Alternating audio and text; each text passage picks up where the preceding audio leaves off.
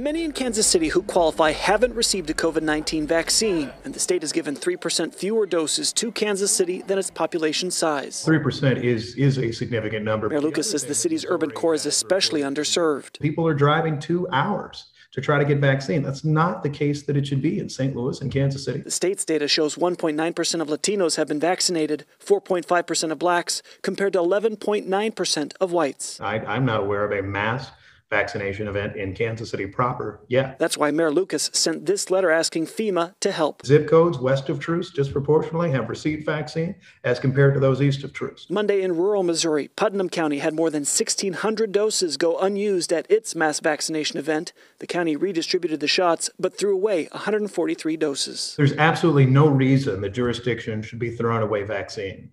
I think that shows us in some ways how we could enhance Missouri's process. Lucas says more vaccines need to come to Jackson, Clay, and Platte counties. While we have worked with the state, we need to probably elevate our efforts. He hopes FEMA and the state provide more. Brian Johnson, KMBC 9 News.